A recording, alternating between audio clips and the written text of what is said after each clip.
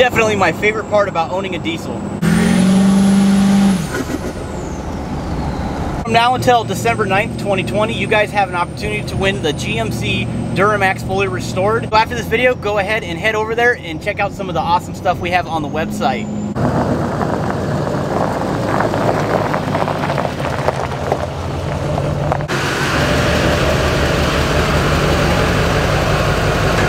Okay, so now that we're back in the garage, today we're going to be talking about Duramax maintenance. So if you own a Duramax, it's extremely important that you watch this video from start to finish.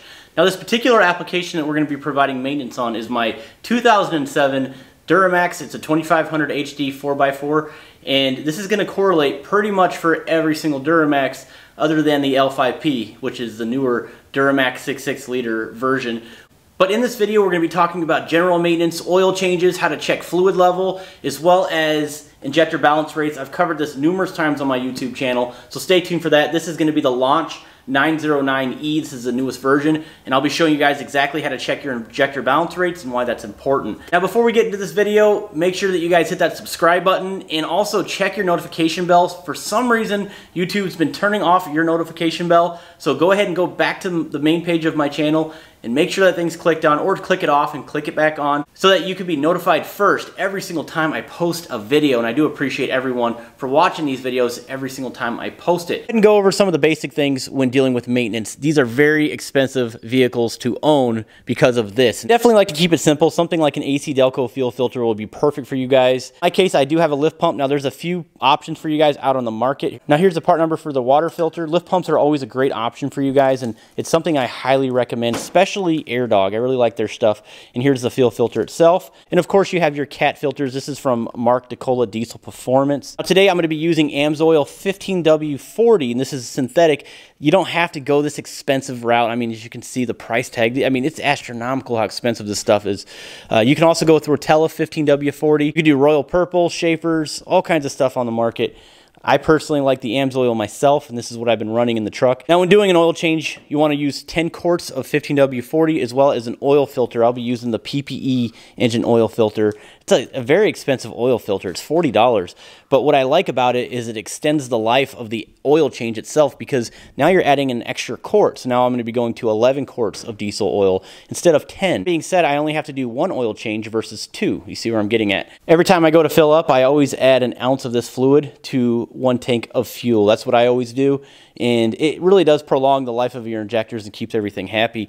And this is also a really good option too. I really like Hot Shot stuff. Also, I like Lucas as well. Leave in the comments what you guys like. Now, I did talk about the launch system, and I really enjoy this because it's not so expensive. These are marked about I believe $4.90.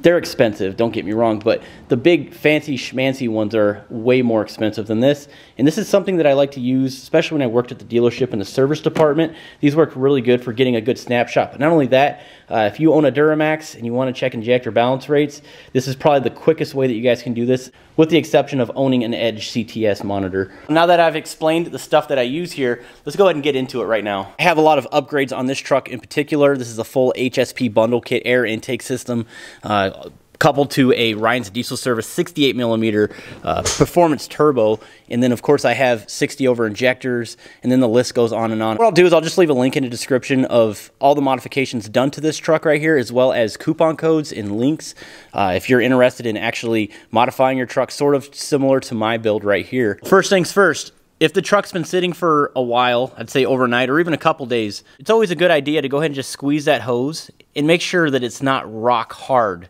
If it's rock hard, it's a good indication that you could have had a failed head gasket.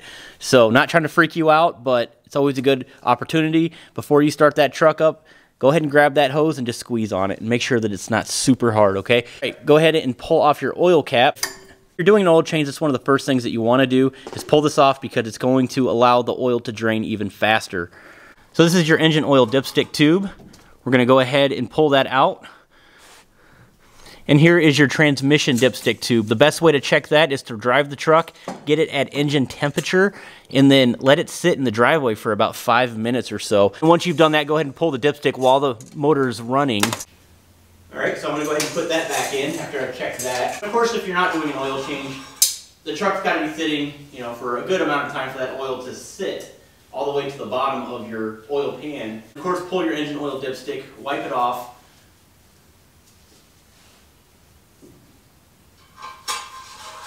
Put it back in. Just check it. It's pretty simple. You see the F line, which is full. You got your 16 millimeter. A little drain pan on the bottom to catch it.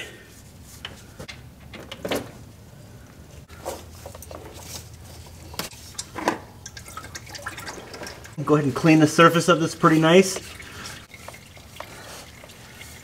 Once you've installed your oil filter, I like to use a rag. Go ahead and turn it hand tight. Don't use the filter wrench to tighten that, because you got to let the O-ring do its job. If you over tighten that, you're going to start seeing it leaking right here on the bottom. I've seen this numerous times, so that should be good to go. Wipe it off. Just a side note here, check for oil shavings on the end of this bolt right here when you pulled it out in order to drain your oil. Make sure you guys inspect your engine oil. It's always a good thing to do. What you're looking for is really thin oil. If it's really thin, then it's very possible that you guys could have fuel and oil. Just make sure that your engine oil is good. You're looking for metallic swirly looks. I mean, it could be, you know, metal shavings, but in particular also, you're also looking for fuel and oil. So make sure you guys check that. It's time to pour our AMSOIL 15W40 synthetic. Again, it's not the end all. It's something that you don't have to use. It's pretty expensive. Like I said, I recommend something like Rotella. It's not a bad brand. So if you're not using a high capacity oil filter, like myself, the extra quart, you're only gonna use 10 quarts of oil for this job here.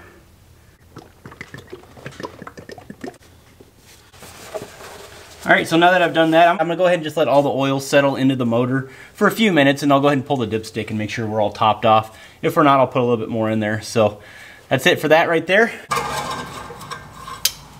You guys can see we're all topped off. We're good to go. So let's move on to the fuel filter. So as you guys can see, I don't have one anymore. I put a cap over it because I have a lift pump. And as you guys can see where my finger is at, I have a billet bleeder screw. Right here, it's red. I also have them in blue. Check out my website. I sell those.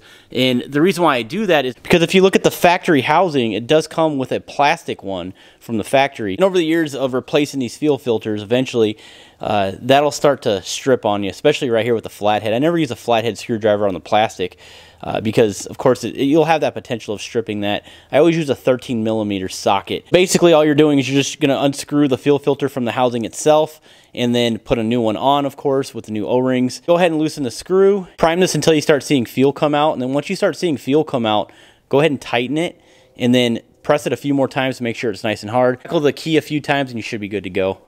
So moving on here, I'm going to go ahead and drain my water separator.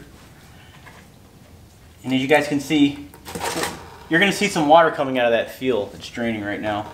Really not a lot, because I actually replaced these not too long ago. You guys can see right here. It's always a good opportunity. Open that thing up, drain out some of the water that's coming out of this filter right here. Go ahead and screw that back on.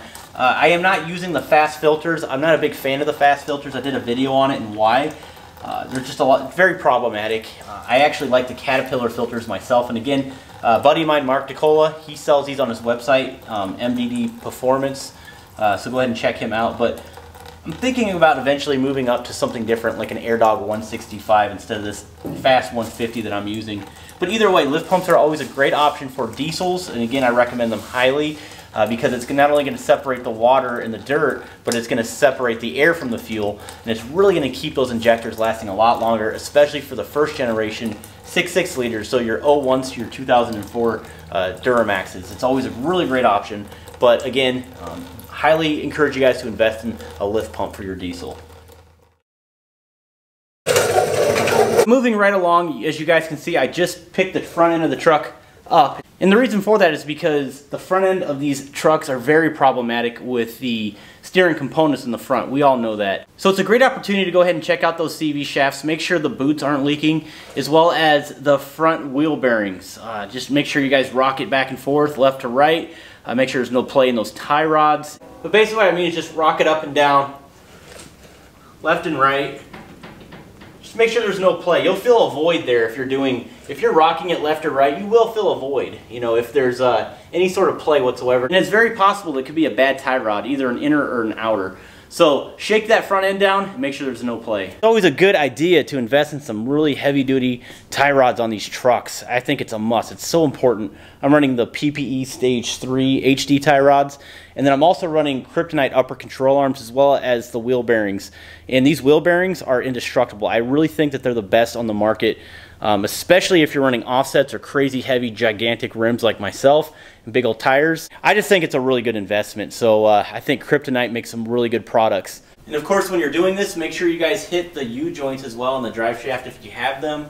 And then just hit every grease zerk while you're already at it. But I just hit every single grease zerk on the front end. It's so important you guys go to the drive shaft, the rear drive shaft, and the front as well. If there's any grease zerks in those U-joints, make sure you hit those up as well. Another thing I wanted to highlight on this video right here, this is called a mass airflow sensor, and this is in the ductwork of your actual air intake system. Every truck has one, every vehicle has one. But when you remove this right here, you're gonna see these a little sensor right inside there. Go to your auto parts store and pick up some mass airflow sensor cleaner. It's just a little spray. Go ahead and clean that out. Let it dry for a little bit and put it back in here and set these screws back in. I've actually seen the truck run better. I'm talking more responsive and better fuel economy by just cleaning that little sensor. Now I do have the HSP coolant tank, but make sure that your coolant's topped off as well as your brake fluid. Go ahead and inspect that, make sure it's not all nasty and dirty. All right, so now that we're under the truck, as you can see, we have the legendary transfer case built by Kodiak truck, Mark Bendler himself. You guys can pick one of these transfer cases up. I'll leave a link in the description where you guys can pick up one of these transfer cases and then use my coupon code TRUCKMASTER. It's going to save you 5% on these transfer cases, and they're so awesome to have because he actually engineered the main shaft. It's like a 3-bearing design, and it really allows it to spin a lot better than the factory one. So I would consider this a built transfer case. So definitely consider this. Here is his number right here, and let him know I sent you if you guys are interested in these. But more importantly, when you're doing the maintenance on your transfer case, this is going to be your drain right here, and this will be your fill. In order to check the level, go ahead and just remove this bolt right here. Make sure that it's full all the way up to here, this mark right here. And if it's not, go ahead and just put some fluid in there. And this fluid right here, you're going to be using 5W30. I would recommend that if you're going to be using 5W30 in your transfer case, which you absolutely can, go ahead and drain all of your fluid out. Just go to the auto parts store, pick up some Mobil 1. I like Mobil 1. Synthetic 5W30. It's pretty inexpensive as well. I believe it's 2 quarts. Don't quote me on that one. And go ahead and fill it up right here. Depending on how much travel you're doing with your truck, it's always a good idea to rotate your tires once every oil change. So I'm actually going to have my son do the tire rotation. Come on, man. A couple more years, guy. You're going to be in here with me, trust me. But really quickly, let me explain to you guys how to do a tire rotation. It's not as simple as just taking the rear tire and moving it to the front, and then the front tire and moving it to the rear. The way you do it with a rear-wheel drive vehicle is you take, again, it's called the inverted X, is you take both tires. That is going to go to the front right, and that tire is going to go to the front left on the driver's side. And then your front tires are going to go straight back. That's how you properly do your tire rotations on a rear-wheel drive vehicle. Now, I didn't cover the front and rear differential, but it's going to be the same process with the transfer case. Go ahead and just remove that fill bolt from the top. If you see some oil coming out of that hole right there when you remove the top bolt, then of course it's full. But if not, go ahead and just top it off, put the fill bolt back in, and you're good to go. I know I'm jumping all over the place, but one more thing to do, once you put your wheels and tires back on, I like to go 150 foot-pounds and always use a torque wrench when you put your rims and tires back on. All right, now that we've explained all that, let's go ahead and get into the cab, and I'm gonna show you guys exactly how to check for injector balance rates. Alright, so now that we have the truck running, I'm going to be using my Launch 909 Echo or E. This scan tool is pretty nice, and I'll leave a link in the description if you guys are interested in picking up one of these awesome scan tools. During my maintenance procedures here, I always like to check just to make sure everything's good. It's very simple. Even a simple scan tool that you plug into your OBD2 port, which is right where I showed you where I plugged it in. But what I like about these scan tools right here is not only can you read and erase the codes, but you can also check additional things. And also you can do brake bleeding procedures. So the way this works is you just go ahead and click the ECM, and then I like to go to read data stream and then engine 2. And what you're seeing here is all the balance rates on all 8 cylinders. So just hit OK, and then what you're going to pick up here is very important.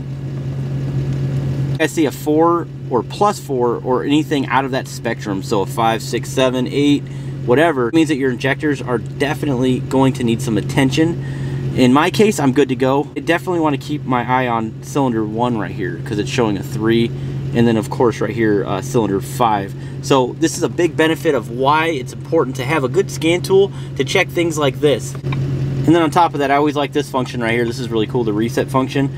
And then this is injector coding in case I install brand new injectors. I did a YouTube video on how to install injectors, and I showed how to code your injectors. So that's really neat that this scan tool right here has that function. And of course, oil reset, which I'll do right now. The other way to do that is to turn the key over with the engine off and then hit the gas pedal 3 times and then go ahead and just turn the key off, and then it'll actually reset your engine oil life.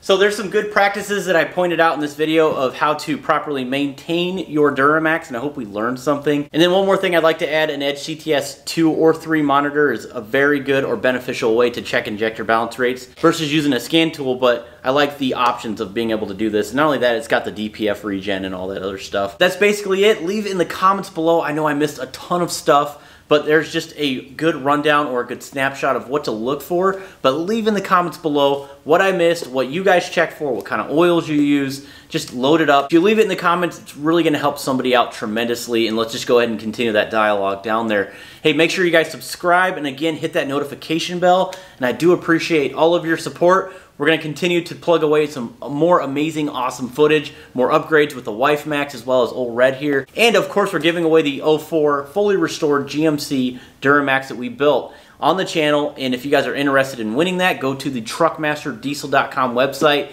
And every $1 spent on that website will get you guys an automatic entry. So that's it. I'll see you guys on the next video. Stay tuned.